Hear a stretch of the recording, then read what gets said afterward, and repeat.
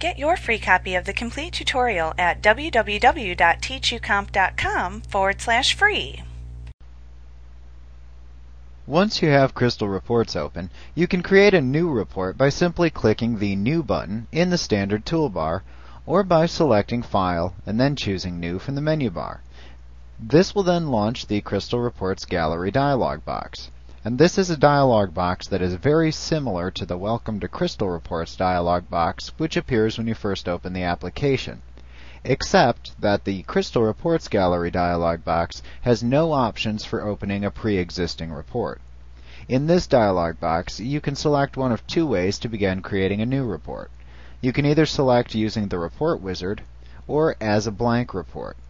If you select to use one of the report wizards, then you must select the type of report wizard to use in the Choose a Wizard list: Standard, Crosstab, Mail Label, or OLAP.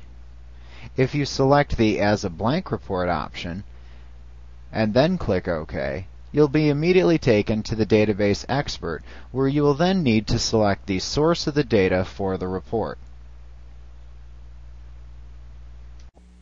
Like what you see? Pick up your free copy of the complete tutorial at www.teachucomp.com/free.